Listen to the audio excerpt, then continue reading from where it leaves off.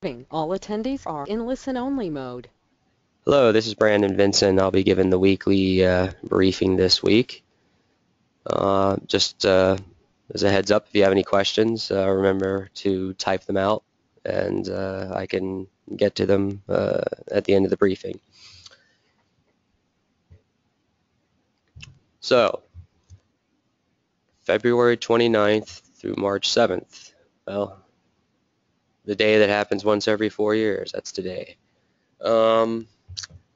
This week's weather, it's going to start off pretty nice. At the beginning of the week, today and tomorrow, what you see is what you get. It's going to be pleasant, sunny, highs near 70 degrees. So couldn't really ask for much better weather-wise today and tomorrow.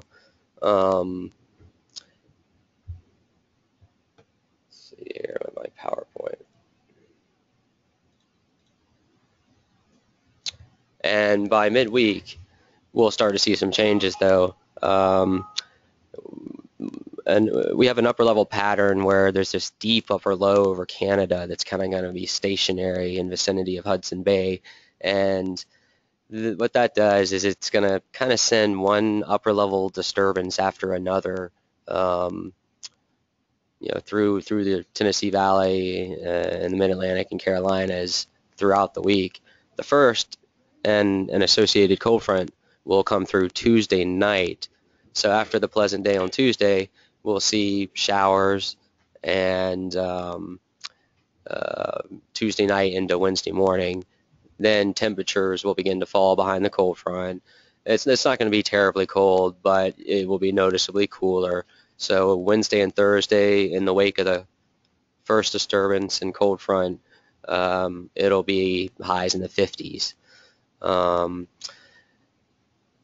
By Thursday night, the next in the series of upper level disturbances is expected to come through, and this one, the models are still having a difficult time trying to handle the evolution of it as it crosses over our area in the southeast coast. It looks like we'll have a decent chance for precipitation, rain on Thursday night, early Friday morning, but there's still some uncertainty when it comes to when exactly it will hit. Like, for example, the European model shows it occurring a little bit later and during the day Friday, and also colder, which means that that model would suggest maybe precipitation could end as a mix or snow, but even if it did, it would be rather insignificant given the progressive nature of the system. So after that, we expect another cool down in the wake of that system, but again, nothing terrific. Highs in the 50s. So to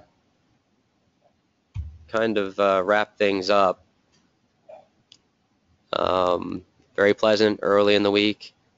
Highs near 70 Monday and Tuesday. Chance of rain, good chance of rain Tuesday night with a cold front. Temperatures cooling down in the wake of the front Wednesday and Thursday. Another shot at precipitation with another upper level wave and cold front Thursday night, and then cooler conditions prevailing again through the weekend.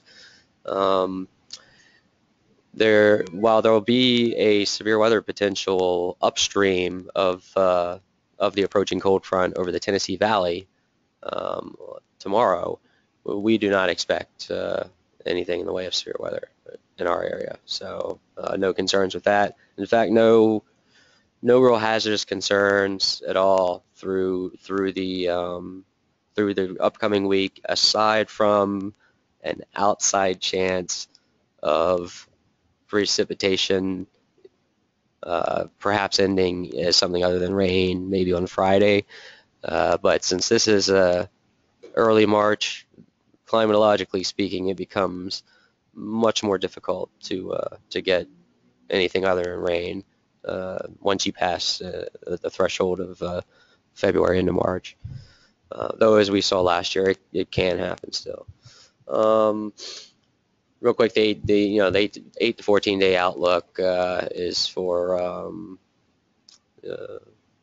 as you can see up there, temperature outlook, probability of above normal temperatures in the 8 to 14 day, and precipitation is kind of neutral, about normal. And that's it. Unless there's any questions, I'll conclude the briefing. I think that's it. So everyone have an excellent February 29th. Next one will be for 4 years. All right. Brandon Vincent signing off.